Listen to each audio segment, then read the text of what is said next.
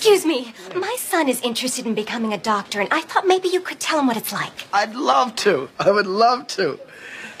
Do you have a dog bowl cut? Well, I want you to find a pile of its best work and roll all around in it. See, that's how it feels to be a doctor, because here's the dirty little secret. People don't want your help. They want your dignity. They want your pride, but mostly, they want your money. Good luck in med school. Oh! The next time you see a magic show, the bunny was in the hat the whole time.